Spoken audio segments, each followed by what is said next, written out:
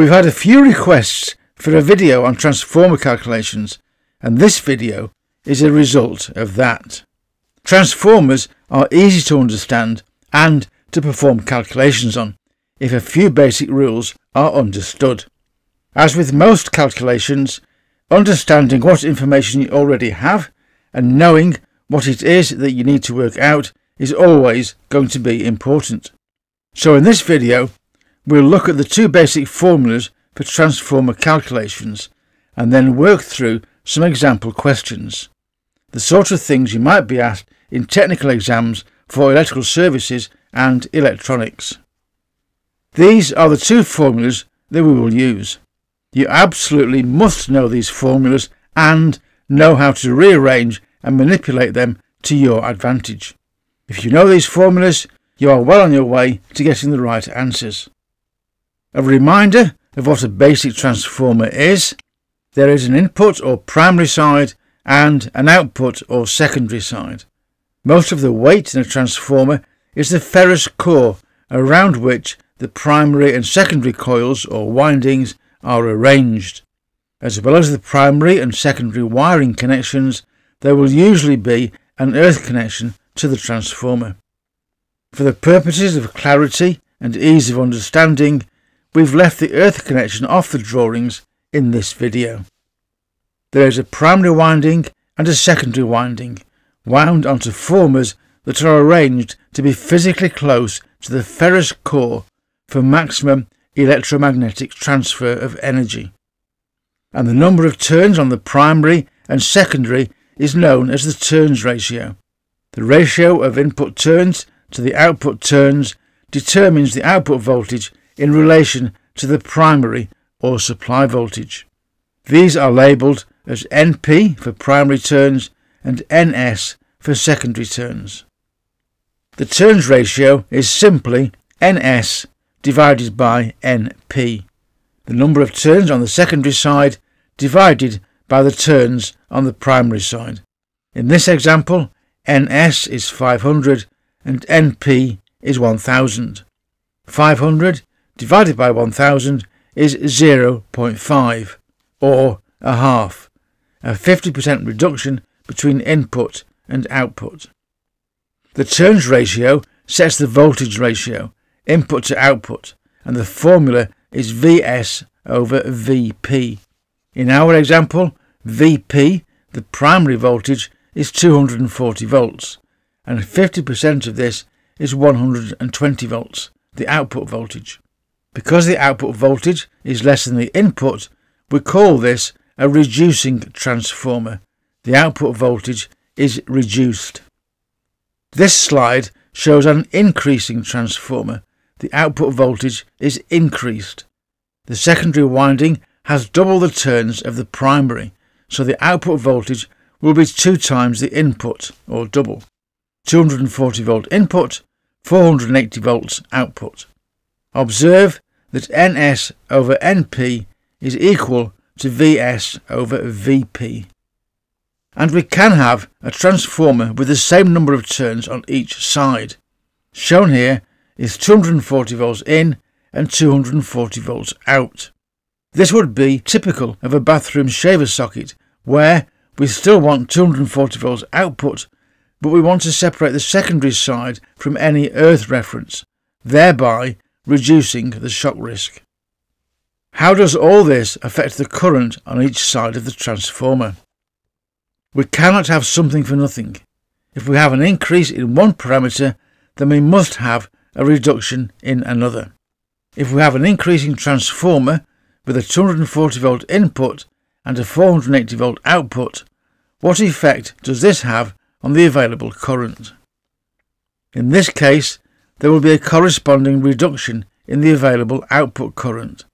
We say that Vs over Vp is equal to Ip over Vs. Notice that with the voltage, the S is on the top and the P on the bottom.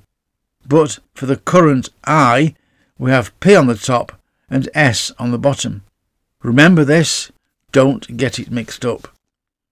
Now we can make a formula for power or watts. If we rearrange this top formula, what will we get? Start by moving VP to the top on the right hand side, and then move IS to the top on the left hand side.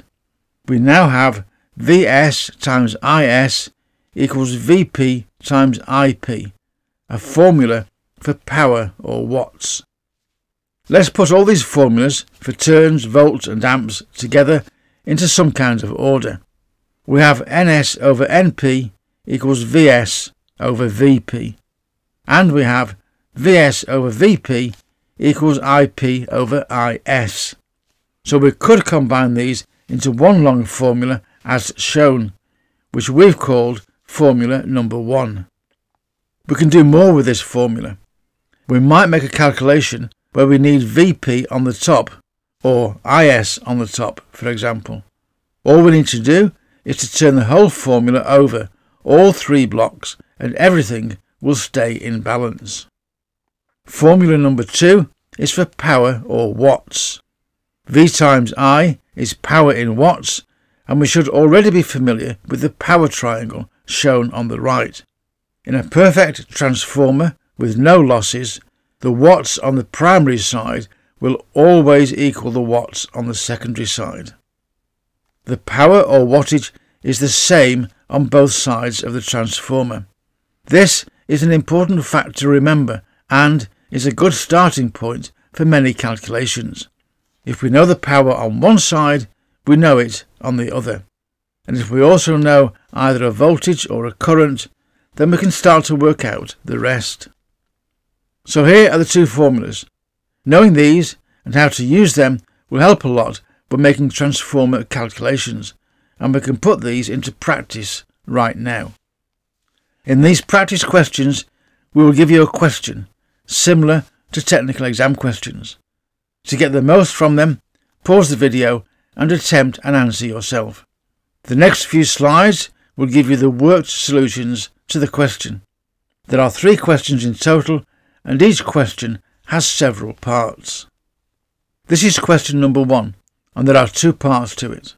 The transformer circuit, as shown, has an input voltage of 240 volts and an output voltage of 24 volts with a 20 amp resistive load. First, part A.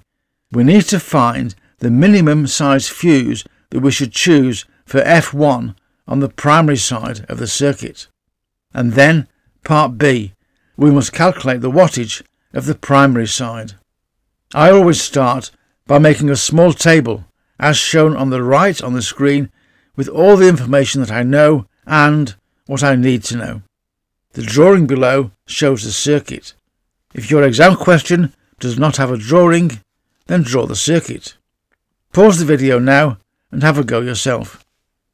Here's the calculation for part A.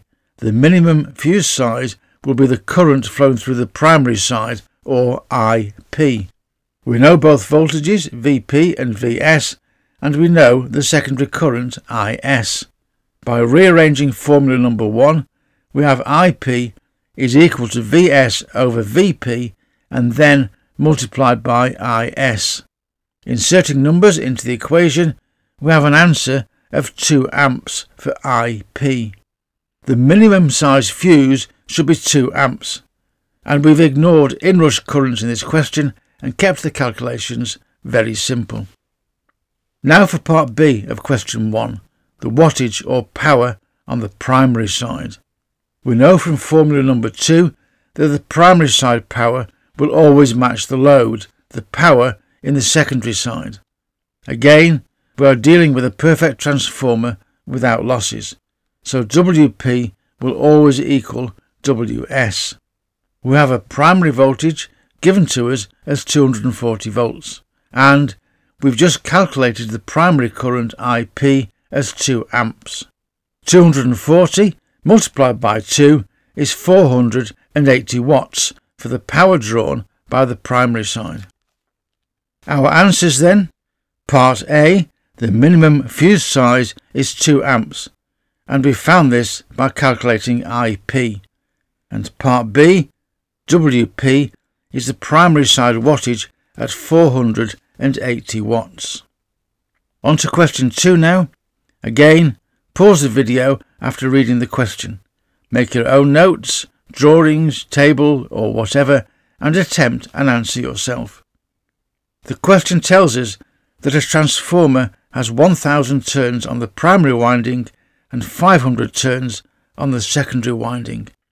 The primary input voltage, Vp, is 120 volts, and the secondary current, Is, is 5 amps. This time there are 3 parts to the answer, A, B and C. This doesn't seem like a lot of information for us to find the answers, but actually it is more than enough. Pause the video and make an attempt. It's all good practice. Part A asks if this is a step-up or a step-down transformer. Very easy to answer. Look at the turns ratio, and here we have both NP and NS.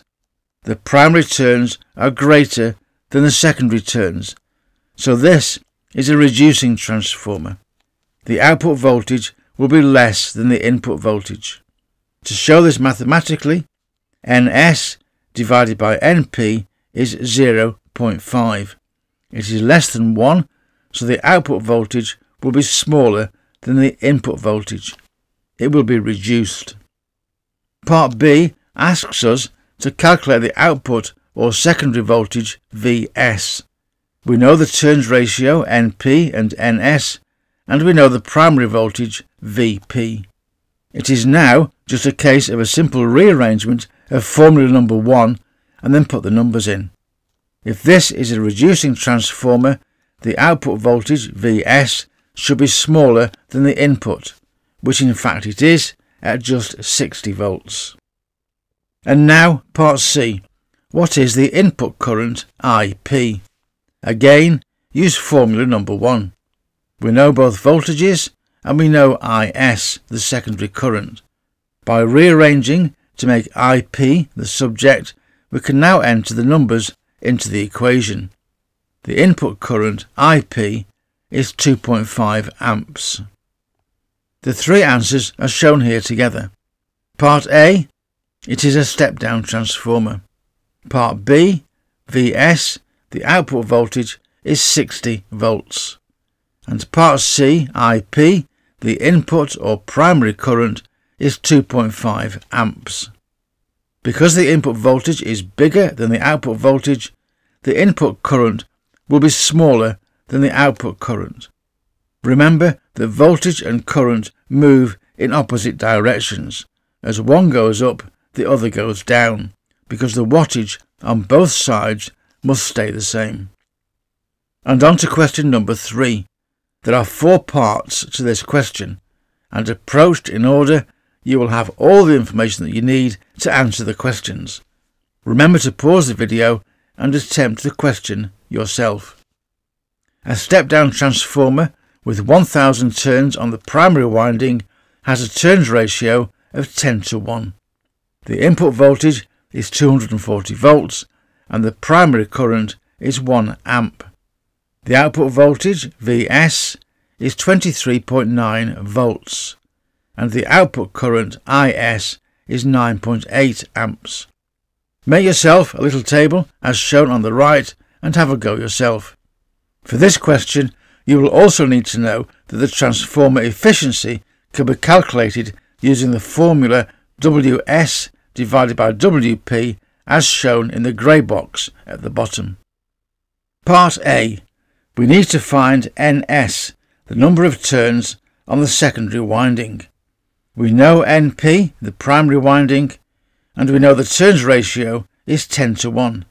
Np is 10 times bigger than the secondary, or the secondary, Ns, is 10 times smaller than Np. If Np is 1000, then Ns has just 100 turns, and that's our answer. Part B now. Calculate the input wattage, Wp. We have our table on the right with all the information from the question entered into it. We know from the power law triangle that Wp equals Vp multiplied by Ip, and we have both of those values already. 240 volts multiplied by 1 amp is an input power of 240 watts. WP equals 240 watts. Now for part C, find the output wattage or WS. This is just the same calculation as before. We know VS and we know IS. Just multiply the two together to arrive at the watts. 23.9 volts multiplied by 9.8 amps is 234.22 watts. WS is 234.22 watts. Finally, part D. Determine the efficiency of the transformer. All transformers will lose a small amount of energy. It's one of the reasons they get warm. So how efficient is this one? Efficiency is calculated by WS divided by WP. Secondary wattage divided by primary wattage. This is 234.22 divided by 240 and gives us an answer of 0.976. If we want this as a percentage, multiply it by 100. 0.976 multiplied by 100 equals 97.6% efficiency, and that's our answer. All four answers then. Part A, how many turns are on the secondary side, NS? 100 turns. Part B, calculate the input wattage, WP, and this is 240 watts. Part C, find the output wattage, WS, which is 234.22 watts. And Part D, determine the efficiency of the transformer, and this is 0.976 or 97.6% efficiency. And just to recap, here are the two formulas that you will need for transformer calculations in electrotechnical exams. The top formula is the turns, voltage and current formula, and this can be turned upside down, but you must turn the whole thing, the whole formula, so that all the factors retain their relative positions. And the power or wattage of a transformer can be found with the bottom formula. And do remember that in a perfect transformer with no losses, the wattage on the primary side will always match the wattage on the secondary side.